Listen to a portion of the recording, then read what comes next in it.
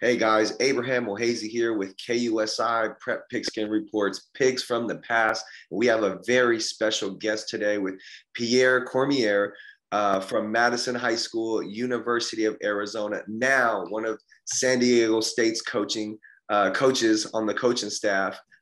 Pierre, how's it going, man? It's going good. How about yourself?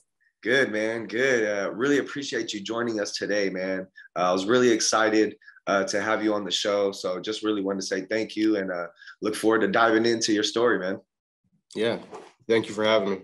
Yeah, for sure, man. So, of course, you were a Madison alumni, a Warhawk. Can you tell us about, your time at Madison High School? Yeah, my time there was good. I came into high school not with high expectations for myself. From a coaching standpoint, I was pushed from day one. And all those coaches that are there, I still keep in contact with all of them. But it was an exciting time. And, for me as a player, I slowly developed year by year, and things kind of started happening for me pretty fast after my junior year, just getting a lot of attention from schools around the country, which was exciting.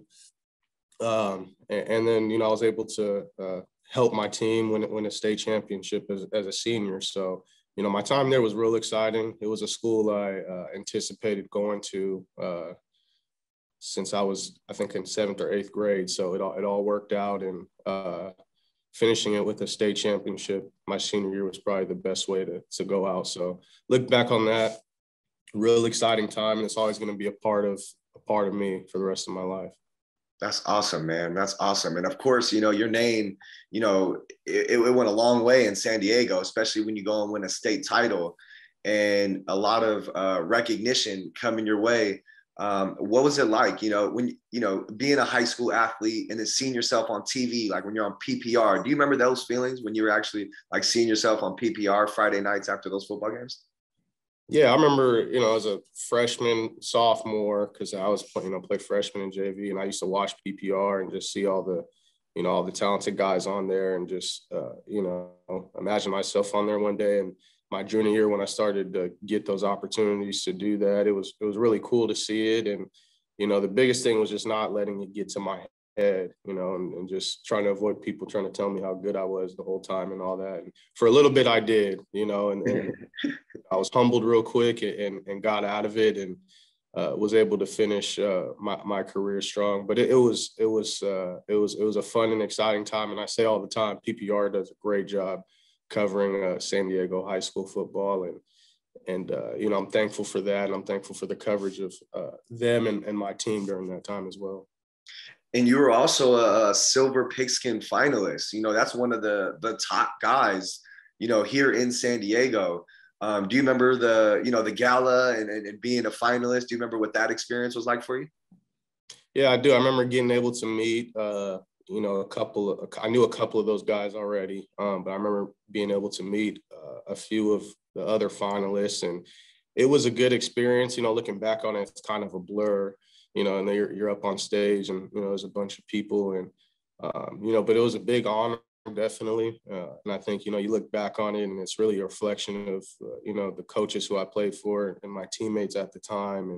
And, I'm just, thankful I was able to put the appropriate work in to get that opportunity. But, that's like the high school football, the San Diego high school football Heisman finalist. So it was a really, really fun experience looking back on it.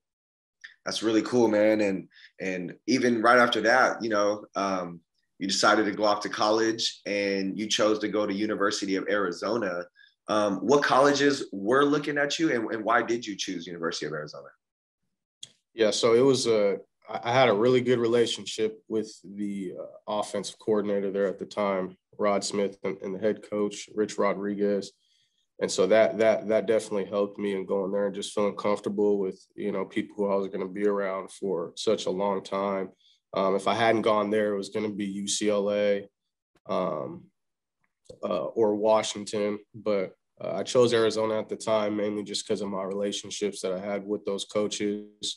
And it just felt like, at the time they had my best interests. And, it's funny now going through the process, and I'm on, going through the recruiting process now, and I'm on the other end of it. Right. So to kids and hearing kind of what they're looking for and all that is kind of interesting. But at the time, I think it was a great decision, and I definitely don't regret it.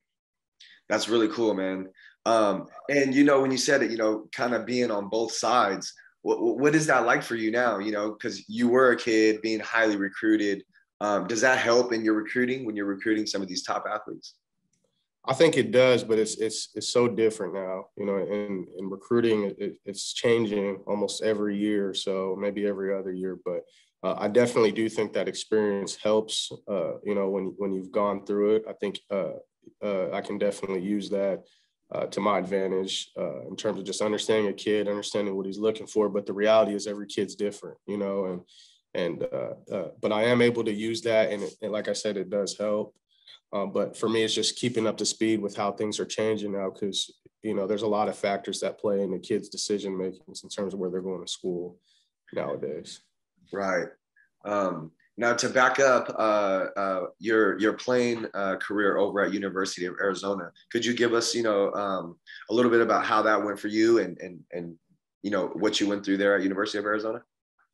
Yeah. So I came in and there was, high expectations. And I came in and I redshirted.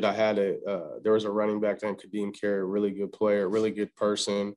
And he was the guy. He was getting 40 carries a game. So they were like, hey, hey, sit to the side, red shirt, get in the weight room, all that stuff. And so I was able to do that, get in the weight room and all that. And then once the season progressed and finished, we got into spring ball and it was time to compete for a starting job. We go into spring ball and I get off to a real slow start, the coaches are, my offensive coordinator, who I just mentioned previously, pulls me to the side like, man, what's going on with you? And I just told him, Coach, I don't know. And he goes, go watch your high school highlight tape. He goes, I think you need to remind yourself like what kind of player you were. So I did that, come back after a spring break, and I'm doing a good job going to spring ball. Everything's moving in the right direction. I'm starting to look like what they recruited me to be. So it was good to, for that stuff to happen. And then talking to the coaches after, they were excited about me going into fall camp at the time. So I was doing a good job putting myself in position to, be the running back at Arizona. And just had a medical situation that occurred a week after our spring game. And it was, super random. And it was at the time, heartbreaking, but, you look back on it and everything happens for a reason. So, I always remind myself of that stuff anytime I'm going through a tough time, just because, I always think if I can overcome that, I can overcome anything. Man, that's awesome, man. That's awesome. I know what that's like, being a college athlete, putting it all out there and, due to it. Well, yours was more of a medical situation. I had multiple ACL tears and just couldn't, it kept dragging on for me throughout college. And I know for me mentally, it was very hard, because I just kept wanting to come back, and then getting re-injured again. And it was just like mentally exhausting and draining. How did you mentally overcome that, being a young athlete at the top of your game and then, not being able to play? Because I know for me, I took it really hard. It took me, a while to even get out of that. As an athlete, we have that competitive edge in us. We go as hard, balls to the wall, trying to get there. How was it for you? What was that process like? Yeah, that was tough. You're 19 years old, and you don't realize how young that is till, you start to get older and 26 now. And then you look back, you're like, man, I was just a kid. But I think the first thing is it took time. Like you said, it took for you. It took a few years. And I think the first thing was I had support from my family. You start with my mom, my grandma, definitely were there emotionally to support me, because that's, tough to deal with. And the biggest thing they wanted was just for me to be healthy, but they knew I still wanted to play. So we were pushing for the doctors and all that stuff to get a second or third opinion. And obviously it didn't work out that way. The second was I had, a couple of previous coaches who continued to talk to me, support me, and help me through that process. And, I just I just needed something to, something to help uplift me during that time. And the biggest thing was just, finding those few people who still believed in me, still supported me. And, ultimately it just took time, and as an athlete, you're so used to trying to prove people wrong all the time. And, the one thing I learned during that time is it's not always about proving people wrong. It's you want to prove some people right too, and those are the people who support you. And over time, it started to come to light that those were the people who were with me regardless, my family and a few other close people. And over a couple years, they started highly recommending me coaching, and it was something I started thinking about, and it happened. And, again, I look back on it and I'm thankful for that, just for that support, because I definitely wouldn't have been able to do it alone, so definitely, again, grateful for that whole time period. That's awesome, man. It really sounds like you really do have some amazing people around you, because you seem to have your head on straight, man. It's nice to hear that, because it does take a lot to overcome something like that. And, being an athlete, and I've seen guys not be able to recover from that, even when it's not just an injury, just when football ends for them, just not being able to recover, which is hard even in itself, when you're thinking, I'm going to make it to the NFL, even guys that get through all 4 years. And then it's like, dang, now what? Like I thought I was gonna make it, and it's just like it hits hard, So to have that support system, man, that's amazing, man, because it really does seem like you have your head on straight. Now, once you did transition as a coach, do you remember what it was like that first time, that transition for you, like getting into going from player to coach? Yeah, that was an interesting time, just because when I first started, there was players I came into college with who were still on the team at Arizona, because that's where I started as I was finishing school. So when I was doing that, I was looking around and there was, guys who were in their senior year or their redshirt junior year. And, I'm wearing a ball cap and have a clipboard and I'm charting plays, and those guys are like running around, playing. And at first it was really tough because I was looking around and I was like, I should be out there with them. And I was going through that whole thing. And that part was tough. And then I had to remind myself, that was just I had to get through that to get to coaching. You know what I mean? That was going to be the toughest part, was just seeing that. And, even the games were tough. I'd see them, leave the tunnel, and I was just like, man, I should be out there. And after a while, I stopped thinking like that. I was like, no, I shouldn't be out there. I should be right where I'm at right now. So that was a fun and exciting time. And I got to start as a junior and a senior in college, and then got hired at Arizona once I graduated. So was there for a while, and still keep in contact with a lot of those players, coaches till this day. So it was an exciting time, and I'm thankful for the start of it. I'm thankful for the finish of it there too, because it all carries beneficial weight to me as I move forward with my career. That's awesome, man. And then when you're talking about moving forward with your career, I know it's pretty exciting. You are now an SDSU coach. What was that like once you realized, like, dang, I'm about to be coaching at San Diego State, in my city now? What was that like for you? Yeah, it all kind of happened randomly. It happened really fast, but I'm super excited and super thankful to be here. And the biggest reason is obviously I'm able to be home and I'm able to be close to family and all that stuff. And, I'm close enough to now where my mom can bother me a little more. But, the cool thing is, the staff here is great. They're all obviously really good coaches, but I really feel like I'm surrounded by good people right now. And it starts at the top with Coach Hoke.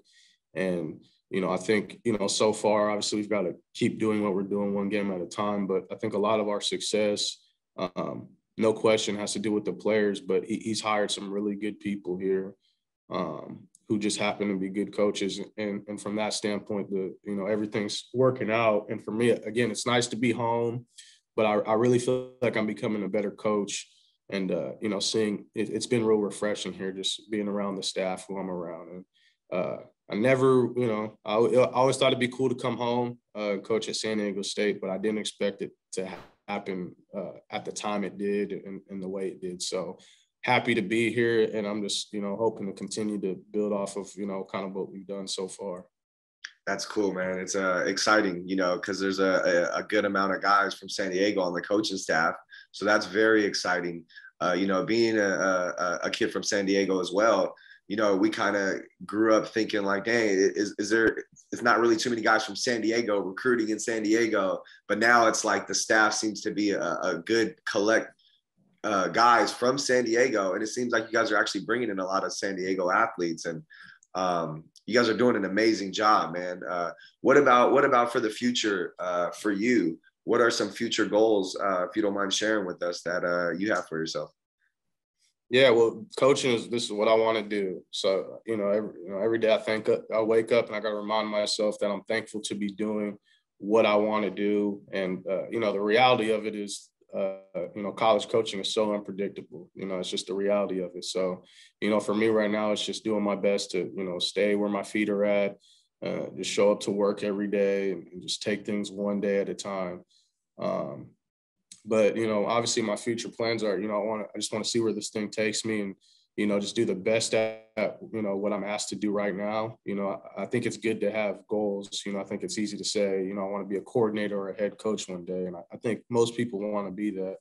So I think for me, I just want to do the best at what I'm asked to do right now. And I think when you do that, that's when, other opportunities over time start to happen. But, I'm doing what I want to do and I'm just trying to enjoy where I'm at and I'm excited for the rest of this season. I'm just excited, for, the rest of my career as well, just because, it's I look back and just even the past 3 years just went by so fast. So I'm just, and there's been so many changes just within those months, to years. And so I'm trying my best to just stay in the moment, enjoy this and ultimately see where it goes from there.